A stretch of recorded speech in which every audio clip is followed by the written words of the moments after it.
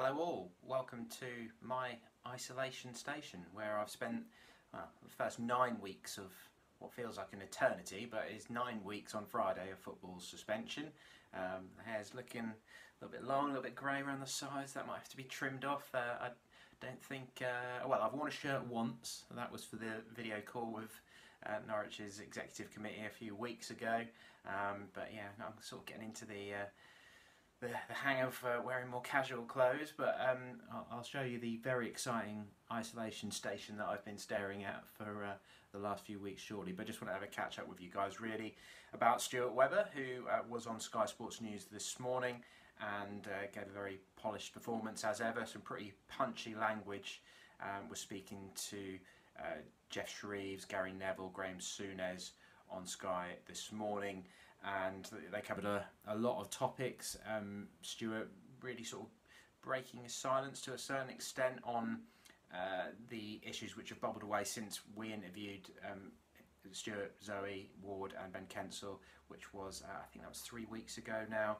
The days all sort of merge into one a bit at the moment, don't they? So we'll reflect on that in just a minute. But here is the exciting, as I say, isolation station which I've been working from last few weeks. That is a front page from when I left my job at the Scunthorpe Telegraph in 2010.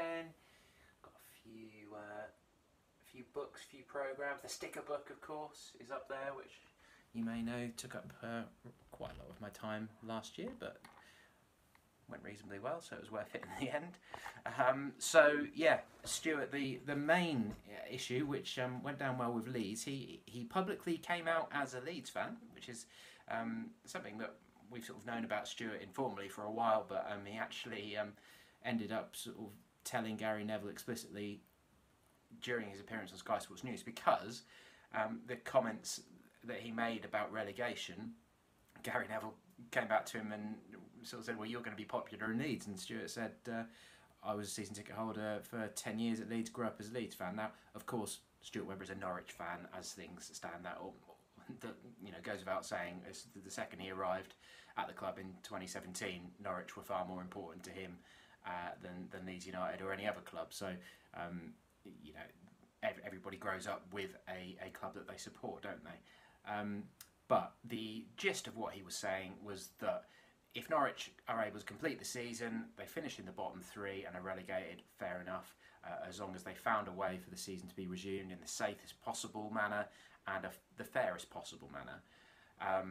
And if Norwich are in the bottom three still, they go down, they can't have too many complaints, because they, as they have said from the start, have gone along with the Premier League thinking and that the season needs to conclude. From everything that we've heard in recent weeks, the club planning for this loss of income between 18 million and 35 million pounds. So that spreads throughout football, doesn't it? The huge financial impact that is going to be had throughout the game means that that seems to be the overriding driving factor behind why football clubs are so desperate to get back playing.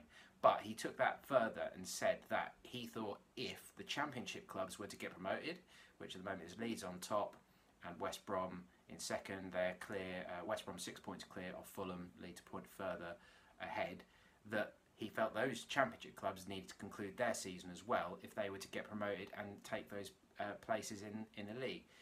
He took that in the Premier League. He took that on further by saying that, using the analogy of Norwich being in the FA Cup quarter-finals, so as they stand, they've got as much of a right to claim themselves as FA Cup winners as anyone else, as the other 7 teams, which of course he was maybe being a little bit flippant, but he was emphasising his point there that Norwich haven't won the FA Cup at this stage and Leeds haven't won the Championship title at this stage, the same as Norwich haven't been relegated from the Premier League. Daniel Farke has spoken about his little miracle.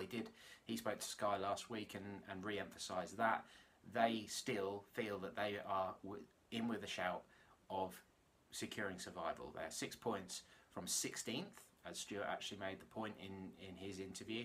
They've got 9 games still to play, 5 of them are at home, and as we know, they're all against teams in the lower reaches. So you've got, so that's Brighton, West Ham, Burnley, and the other 2 escape me off the top of my head. Southampton, Everton, they're the other 2 on there. So it's all from 10th downwards. So that was the big line that came out.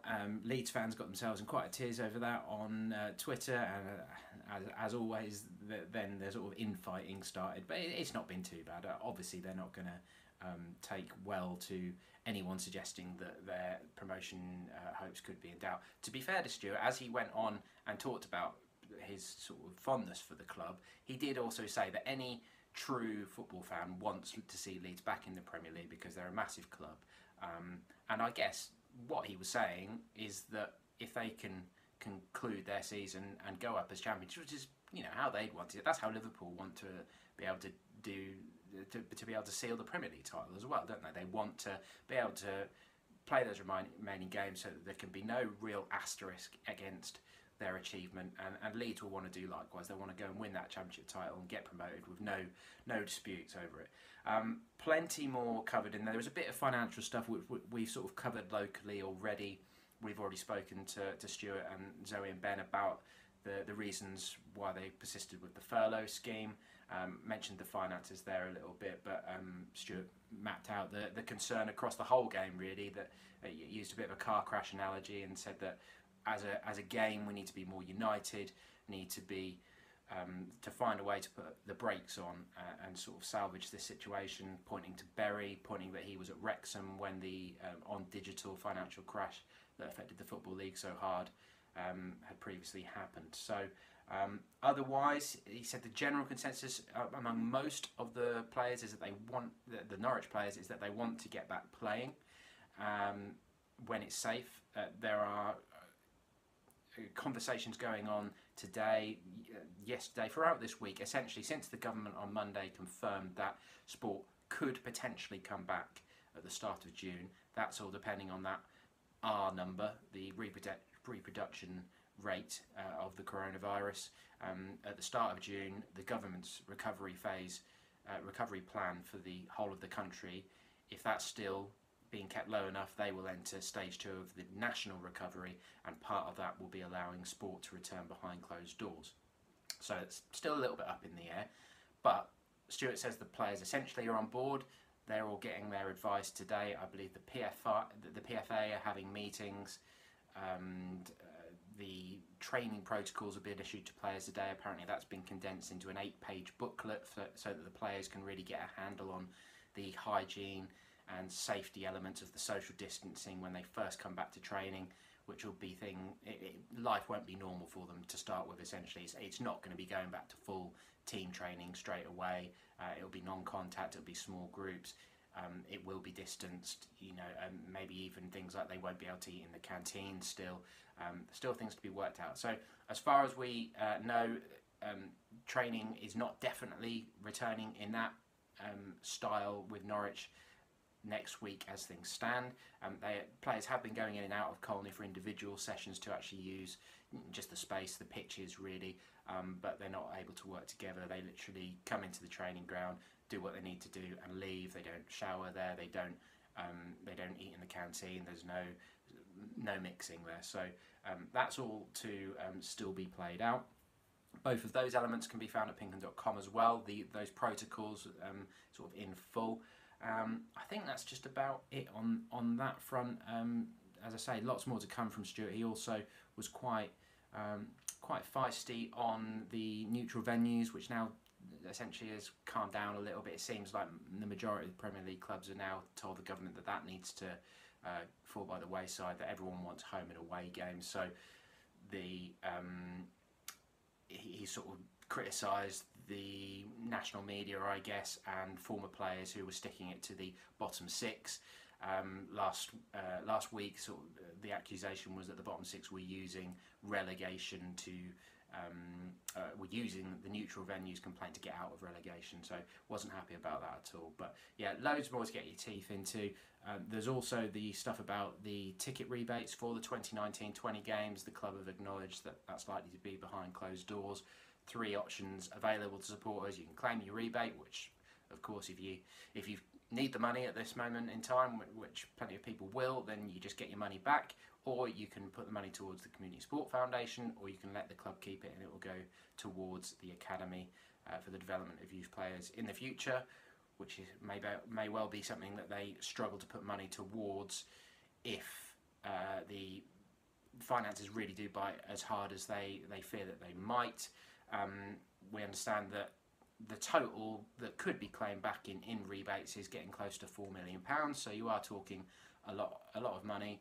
And the club said in their statement that 36,000 supporters are being impacted by these rebates, so that's season tickets and memberships essentially. So loads going on really.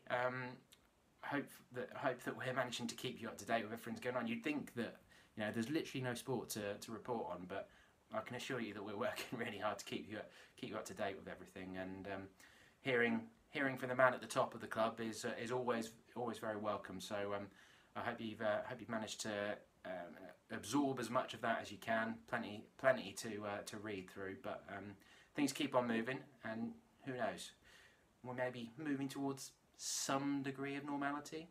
Whether things are going to resume in June still is very much up in the air. Who knows? Maybe we'll end up looking more towards July that we're actually playing games. But as far as we've heard, the reported start date for Project Restart was from Monday, June the 8th. So we're edging closer towards that, and in the next week or two we're certainly going to get some sort of clarity, because UEFA have set a deadline of the 25th of May for leagues to let them know what their plans are going to be. So we watch with interest. If you want a bit more of this kind of stuff, then please do listen to the Pinken.com Norwich City podcast. This week we had Andrew Lawn from Along Come Norwich, and City fan Terry Westgate, who also helps Along Come Norwich with their work in putting out the flags at Carrow Road, things like that. Myself and Chris Lake, you were having a chat with them. I thought that was a really lively discussion as well this week. So hopefully you enjoy that as well, and we'll catch up with you soon.